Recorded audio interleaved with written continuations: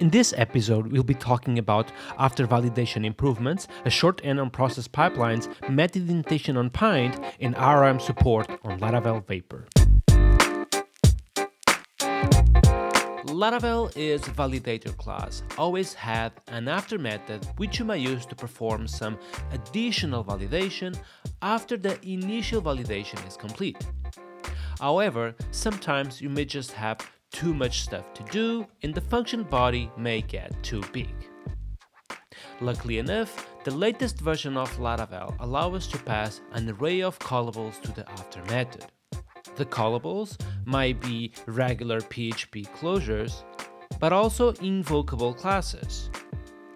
The invocable class receives the validator instance on the first argument of the invoke method, and of course, you can add multiple errors to the errors message back.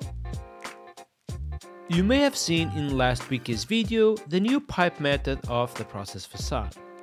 This new method is very useful if you wish to pipe one process's output into a different process. However, if you don't wish to customize individually each process in doing things such as adding a new timeout, you may now use a new shorthand introduced on the latest version of Laravel.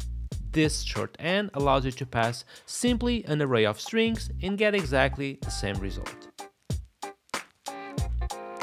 Laravel Pint is the default coding style fixer of Laravel, and it basically ensures that your code remains clean and consistent. On the latest version of Laravel Pint, we are addressing method calls indentation. If I run Pint now on the terminal, you can see that the method chaining indentation rule was applied to my test, call it example test.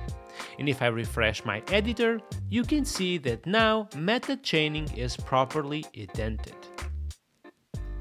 Laravel Vapor keeps surprising everyone, and this week we are proud to announce RM architecture support. This new architecture gives you 20% better performance at 20% cost reduction.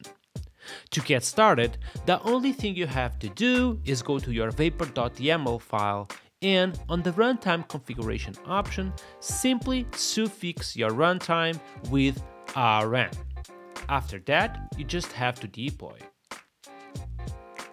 Once the deployment is complete, you may get back into your application to see that your application is now using RM and it's still working exactly as expected.